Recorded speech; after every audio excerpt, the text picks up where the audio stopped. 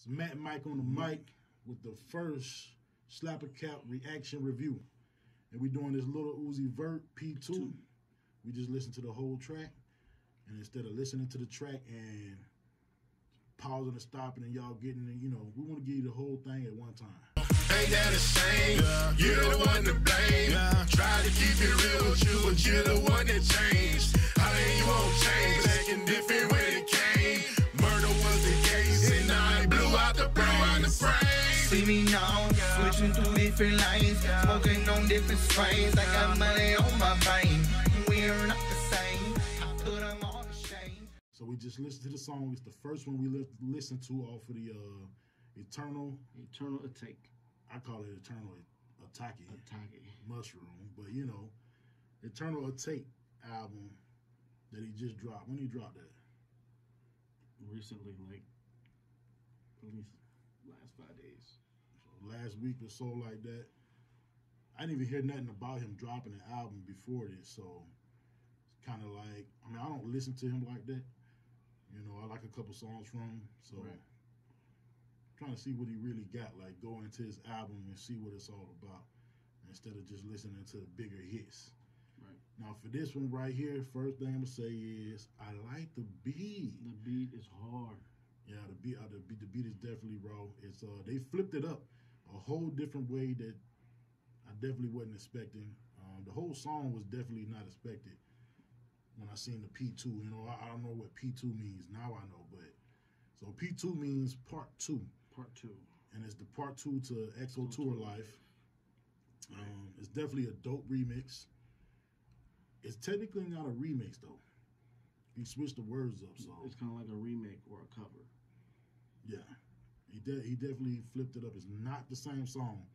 A lot of people are either mad about that, or should I say disappointed. Right. But the shit sound good, like really good. He flipped it. And we talked about doing stuff like that, taking a song that you already done and like evolving it to make it better. So he definitely flipped it, and I think he made it better. If you listen to the track and you think he made it better, let us know. Was it worse, better, or she just like left it alone? And people so used to just hearing the EXO Tour like the way it is. Right. I done forgot about the song, so hearing this was a good refresh. Who made the beat? I want to know who made the beat because I think that the production itself made the song. Let us know in the comments. And maybe he was the first person who made the EXO Tour Life. It might have been. To redo it. Y'all think it was, like I say, y'all think it was better, worse, what? Do y'all like the song in general, period? As far as the album, I heard some people say that this is the best song off the album, period. A line that he said that was crazy, he said, my life is like a day, I'm just living, my life is like a long day, I'm just living in the moment. And that was dope. Yeah, it was dope. And I definitely like the first verse better than the second verse. I feel like the second verse kind of like was just a filler. You know what I mean? But he did try to like bounce the same rhyming words and keep the same parts as far as the melody and everything. I did love how he was just staying. He was staying in that pocket, and he was killing it at the same time. The Lil Uzi for this one right now on the Matt and Mike meter, I'm gonna give it a 10. I'm gonna give it a 10 as well. Just because I've never heard nobody other than the closest thing that I can think of right now to something like this was the song that Joyner Lucas did, where he rapped the whole song forward and then he rapped the same words backwards. Right. That's like this type of a pocket and round that we're gonna put this in. Right. It's the only thing close to that right now. So I think he definitely creatively he went out of the box. I love hearing music like that. Love it.